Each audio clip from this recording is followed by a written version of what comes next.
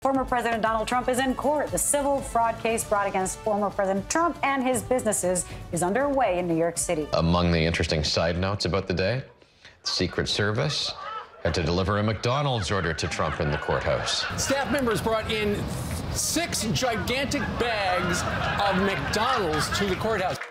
But this wasn't the first time a defendant ate 6 gigantic bags of McDonald's during a court proceeding.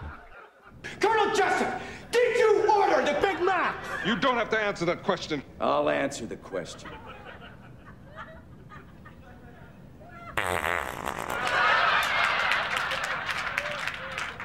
Sustained.